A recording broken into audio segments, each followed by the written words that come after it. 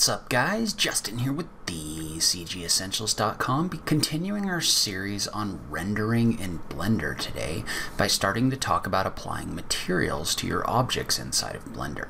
So in this video we're going to talk about the importance of materials when it comes to rendering, as well as talking through some different ways that you can start applying materials to your models. So let's go ahead and just jump into it. So up to this point, we've talked really about rendering and the different lighting options that are contained inside of Blender, but one of the things that's as important as your lighting is the materials that you use inside of your renderings. So materials are going to be really important because they're the things that really kind of indicate what objects are to the eye, and if you have your materials set up properly, they can really add to your rendered result. If you do a bad job of adding materials, they really kind of make your scenes look very unrealistic and just kind of wrong, and they can usually make the difference between a good scene and a bad scene. And so what I want to do first is just talk through the basics of adding materials to objects, as well as doing kind of a cursory run through of nodes and how those can affect your objects. We may do a more specific video specifically about the nodes and maps in a little bit. But to start off, what I've got is I've just got kind of a circular object down below, and then I've got some lights set up in here just to kind of light my scene. And so if we look at the lights right here and we render this, you can see how what I have is I have these objects that are this kind of gray material over a kind of stone ground, and shadows are being cast and everything else. But what we need to do now is we need to add some materials to these objects. And so there's a few different ways that you can do this depending on how in-depth you're trying to get. So the easiest way to add a material is just to go over into your properties menu on the right hand side, and as you scroll down you can see how there's an option down here for material properties. And so if you click on this, this pops up a little window where you can edit and add materials. And so for example, you can see how I have this object selected right now, and so you can see how that shows up right here, and this is going to show you the materials that you have associated with this object. Well, in this situation we haven't associated any materials with this object, so what we need to do is we need to start by clicking on the button for new. So you can click on the plus button in order to add a new material. And so we've added our first material to this object. Notice that it's named Material 004. That's because there were other materials in this model. So if I was to click this drop down right here, you can see all of the materials that have been added inside of this model. So you can select an existing material if you want to, just by going into this drop down and then selecting different materials by clicking on them. And notice how when you do this, when you select a material with an object selected, it applies that material to this object. So that's going to be the easiest way to add materials to objects, is just to select the object and then either add a material or select one of your existing materials. But now let's take a look at some of the options down below, because as soon as we had this material and it got brought in, you can see how there's a number of different options that we can adjust down below. And so the first is obviously the base color, and so you can affect the base color by just clicking in here and then just dragging this using your mouse. And notice how this material is changing in real time whenever we change this object right here. So you can adjust and change colors using this tool right here. And so one thing you might notice is this button right here that's been clicked that says Use Nodes. And so if you don't click on the button for Use Nodes, you can see how you can create a material in here, but it's much less, you have a lot less options. So 99% of the time you're going to use your nodes in order to create this material. So when I click on this, notice that I get a lot more options down below. Well, all of these options affect the way that your material is going to look. And we can actually edit those in our shading editor up above, and we'll talk about that in a minute. But for right now, I just want to talk through some of these options and just kind of show you what some of them do inside of your renderings. So for example, we've got our blue material that we created, and note by the way that you could rename this, so we could just call this blue material just by typing in here and hitting the enter key. But each one of these is going to affect an aspect of the way the materials look. So for example, you might notice there's this option down here for metallic. And so if you look at this option and you were to click and drag this metallic, if you move that to the right, you can see how this material now looks like it's made of metal. So if we look at it really closely, you can see how it really does look like a metal object inside of our renderings. And so what that's doing is that's basically telling your rendering engine to treat this object in a different way. So the way that the light bounces off of this is being affected by this setting. So notice, like, if I drag this all the way to the right, what I'm getting is I'm getting more reflections off of here. So my light is bouncing in a different way than if I was to turn that one to something like 0. So metallic is going to affect if your object looks like metal. Now let's go down and let's look at our roughness. And so notice what happens to my lighting in here, or my light bouncing off of this, when I adjust the roughness. So if I click and drag this to the left, you can see how as I make this less rough, I'm getting more light bouncing off of this material. And so a lower roughness means that this is going to be shinier. And so the shininess is going to affect if something looks kind of glossy, or if I was to drag the roughness all the way to the right. So let's say this was a material that doesn't reflect light. Notice how I'm not really getting reflections coming off of this object anymore. And usually with these settings, you're either going to kind of find that little gray area in here, like every material is going to reflect light to a certain amount, but some, like a plastic or something like that, reflect a lot of light. Others don't really reflect a whole lot of light at all. And so you can make changes to those using these settings down below. And so let's say, for example, like over here, we wanted something that was more of like a matte paint or something like that. But let's say that we wanted to add another material. So we'll click on new, and we'll just call this red plastic. And so we'll give this one kind of a red color. And then down below, we'll adjust the roughness way down, so that you get more light reflecting off of this. And so by adjusting these settings, you can simulate different materials inside of Blender. But in addition to this, you can also add textures. So up till now, we've talked about how to change a color and then change the settings down below to affect the way that these objects are going to look. Now let's talk about how to apply a texture to this object. And in order to do that, I want to introduce you to the shading workspace. So the shading workspace is a workspace that gives you the ability to really affect more things about your materials.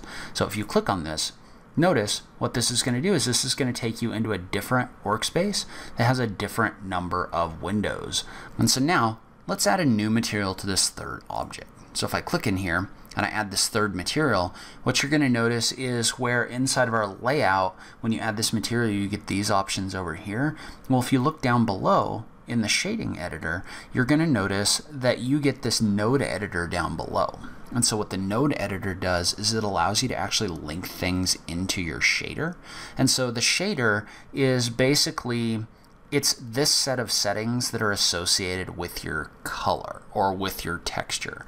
So if you look down here, you've got what's known as the principled BSDF shader. So basically what that is that's just a list of all of the settings that you have over here on the right hand side. And so you can adjust those inside of your node editor as well as you can over here. And then notice that what you've got, if you were to click on this object, for example, is you've got a line coming out of this node or out of this object and going into this object. And so basically what that's doing is that's taking all of these settings and then it's moving them into the material output that's being applied to your object.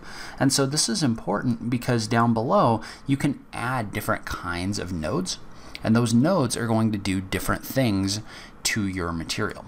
So for example, if I was to come down here and do a Shift A, so if I was to add something, you can see how this gives me a number of different things that I can add to my model or to my material.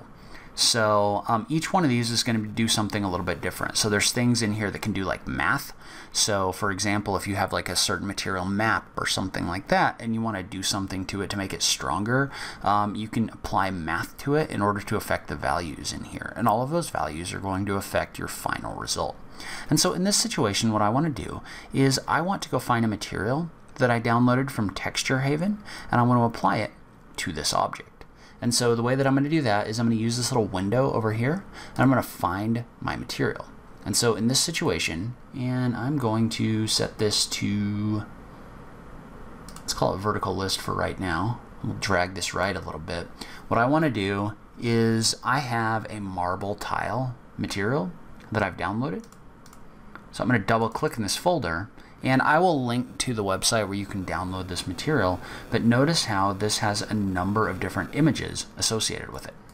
And so if I was to open these inside of my file editor, you can see how when I downloaded this material, it came with a number of different images. And so the first one that we're going to talk about is the diffuse map. And so the diffuse map is basically the image that's going to get textured and applied to this object. So that's going to be this object right here. These other maps affect the way that the light is going to the way that your rendering engine is going to affect your light. These are called PBR, or physically based rendering maps, and we'll talk about those in a second.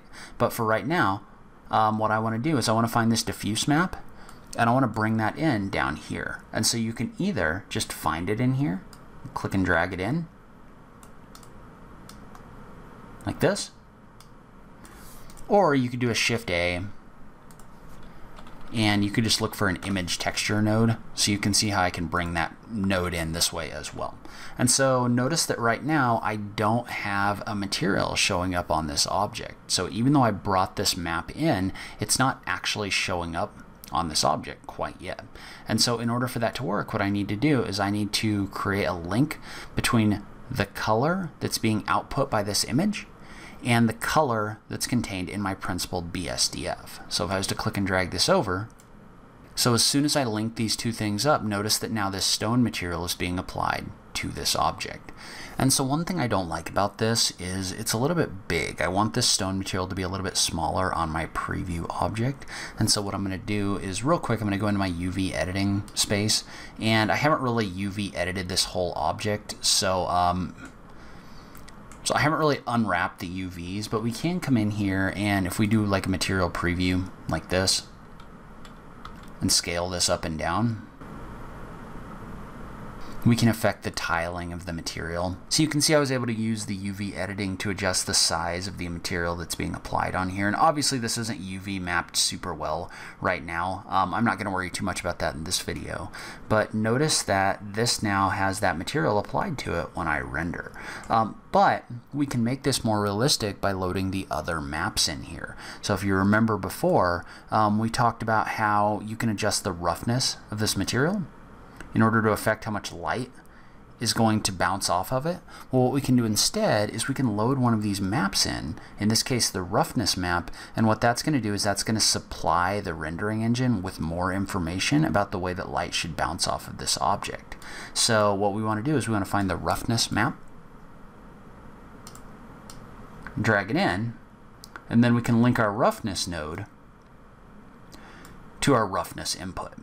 So now if you look at this,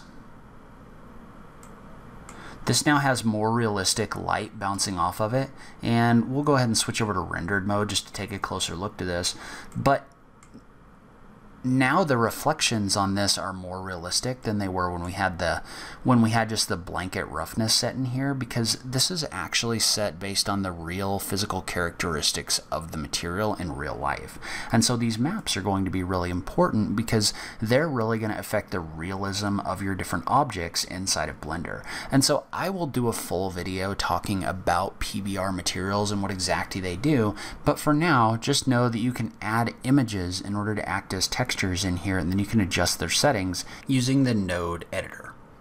And so one thing I forgot to talk about before is how to apply multiple different materials to an object. So if you remember over here, what we did is we just clicked on this and we just added a single material. Well, let's say that you wanted to apply more than one material to an object. Well, right now we're in object mode, right? So within object mode, if I was to add a material, so let's say I wanted to add my red plastic material like this, you can see how that gets applied to this whole thing. But let's say that we wanted within this object to have like a blue band or something like that. Well, what we would do is you can add multiple materials to an object just by adding a new material slot.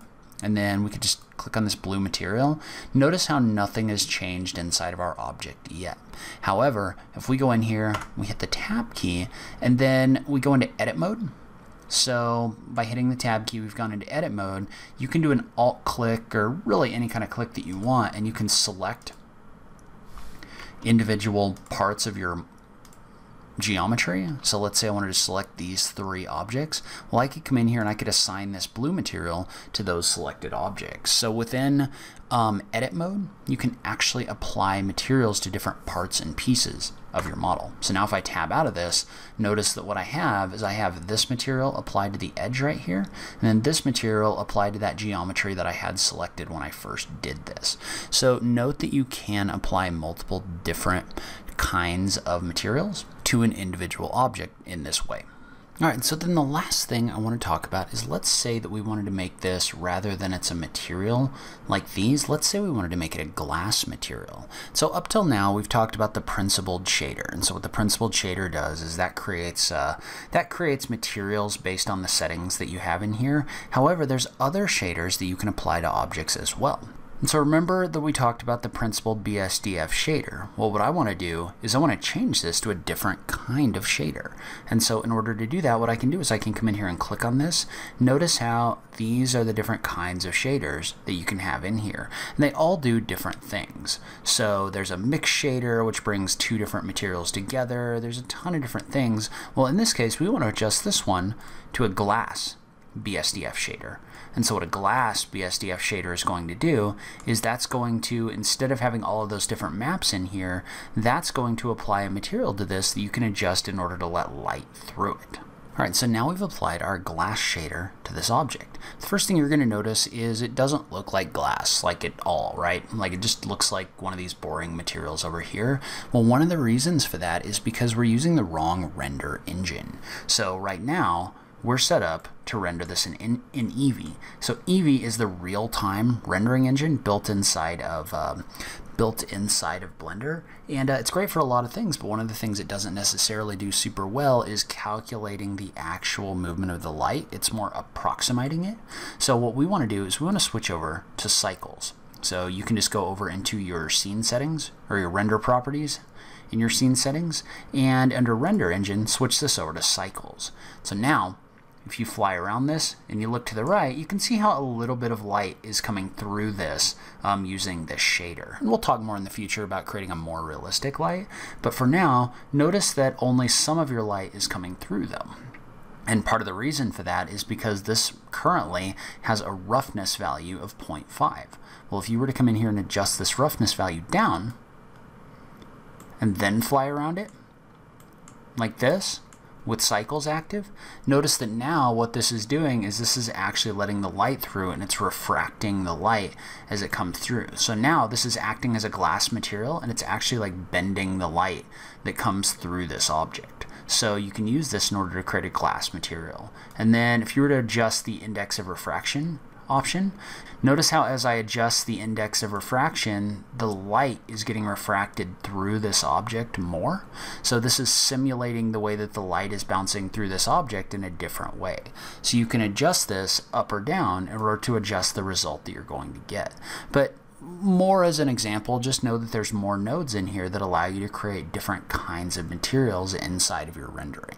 So that should give you an idea of how to get started with applying materials inside of your model. So there's a lot of other things we could talk about, like UV mapping or more complex node setups that we can get into in the future, but I more wanted to give you an idea of some of the options that are contained inside of Blender for rendering realistic materials. Leave a comment below. Let me know if you had any questions, if there's anything that didn't make sense to you. I just love having that conversation with you guys. If you like this video, please remember to click that like button down below. If you're new around here, remember to click that subscribe button for new Blender content every week.